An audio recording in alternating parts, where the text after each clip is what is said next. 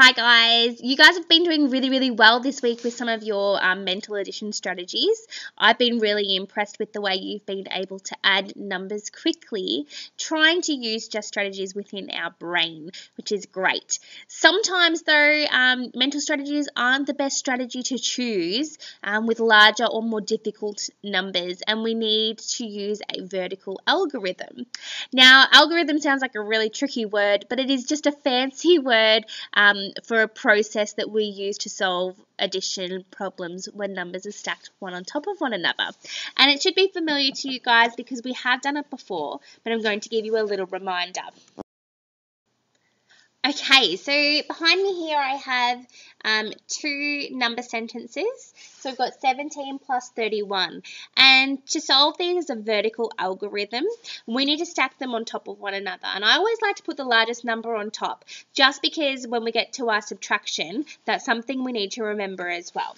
So I'm going to write 31 plus 17. And I like to put a little line underneath so I know that underneath that line is my answer. It's not more numbers that I'm adding together.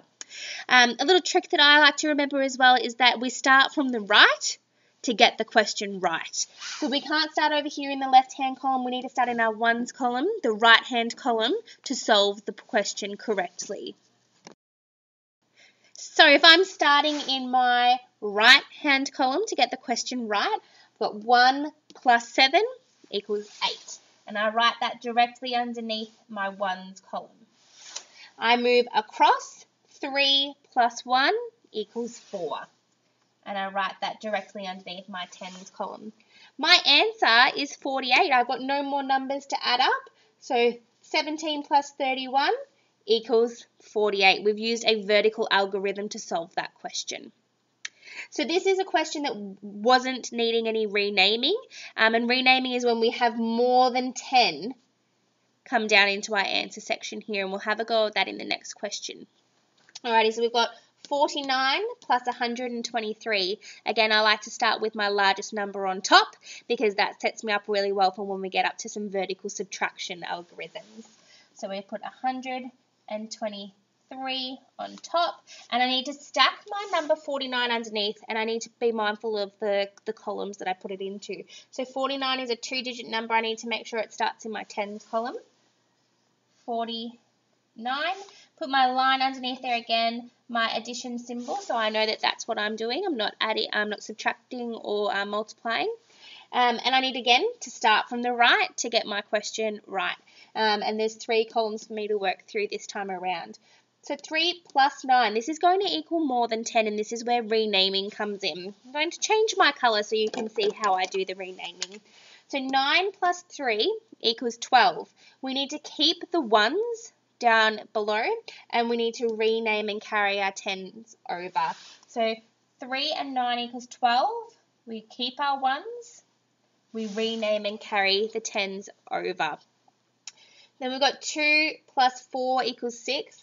Plus 1 more equals 7. Pop that down here as well. And then 1 plus nothing, because there's nothing down here, equals 1. This shows me that 123 plus 49 equals 172. And this problem, this algorithm, needed renaming because one of our columns added to more than 10, and so we need to keep our ones below and carry our tens over. Feel free to watch this video as many times as you need so that you can see the process of renaming. You have a number of different questions to work through. There's a start here worksheet for most of us, and I think most of us would be able to start there. It's got a bit of a mixture of vertical algorithms with and without renaming. Some of us are really confident with vertical addition, and that is great. I still want you to have a go at the start here. Do as much as you can, but then you definitely need to go on to the challenge and step up today. If we're finding the renaming is too much for us, maybe have a go at the step down, which is just some vertical addition without any renaming at all, and you can just practice that process. Try your very best, guys, and again, please send through any questions you might have to the teacher who's online today. But before you do that, maybe rewatch the video so that you can see the process a couple of times over. The more you practice, the better you will be at this.